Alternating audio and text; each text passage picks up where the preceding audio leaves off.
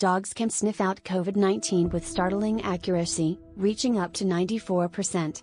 Imagine a world where our furry friends are on the front line of medical diagnosis, using their incredible noses to detect a virus that has challenged human technology and expertise. This isn't science fiction, it's happening now in real-world settings.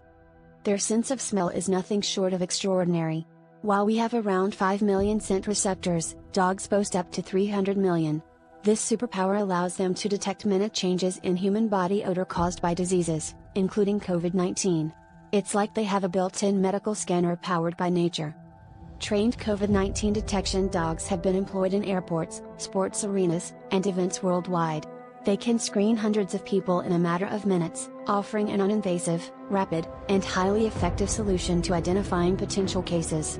Their wagging tails and friendly demeanor make the process less intimidating than traditional testing methods.